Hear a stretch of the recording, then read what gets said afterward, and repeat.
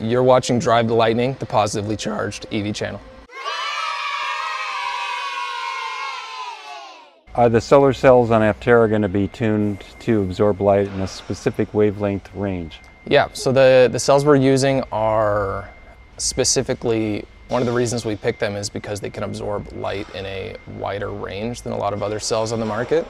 So what we've done with our material selection is try to kind of tune it to absorb and use as much of that light as possible. Which is why we don't recommend putting things like wax, like you'd put on a normal car, wax on the solar panels. Those generally have UV blocking additives in there. What that can do is decrease some of the light transmission from the UV spectrum under around 400 nanometers.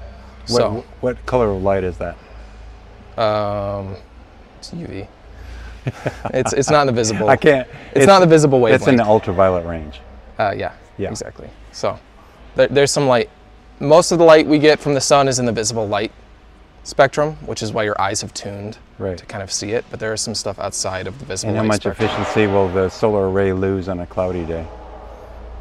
Oh, that's a very complex. Yeah. Depends, right? It depends, yeah. So a lot of because of our geometry, sometimes if you have direct light and you have diffuse light that you generally get from the sun. So there's there are some conditions where a small amount of diffuse light sometimes can be better for the power you lose because of the curvature of the panels, but generally that means a drop in the total amount of light. So it really just depends on where the car is facing and the particular conditions. Yeah, so generally if you face the car, generally most solar panels kind of face the equator a little bit, because that's you're trying to get it as close to pointing directly at the sun as you can. For like stationary panels and things like that. But for us, there's going to be a lot of things about, oh, should I park facing north? Should I park facing south? Depending on where you live, and shadows and things like that. So generally you're going to get most of our large portion of our powers from the hatch and the roof. So generally we recommend that the hatch and roof be facing towards wherever the sun is in your area.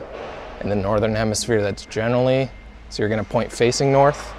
Is there any plans to have software that'll tell you how to optimize what direction to park? There are plans for that. It's not currently in development. We're just trying to launch right now. Yeah. But that's all something we can do. Be like, hey, you should park on this side of your building. Or like, hey, we noticed you got some shade during this part of the day. So that's not going to be in the launch product or whatever. That's a long-term goal. But there's definitely a lot of headroom for cool things like that. And the software will tell you how much solar power you're producing on a given day or a given time frame? Yeah, I think that's all in there. Yeah. As of now, just those like recommendation features aren't in there. So, okay. And like the UI. And anything else you'd like to add about the solar system? I'm positively charged.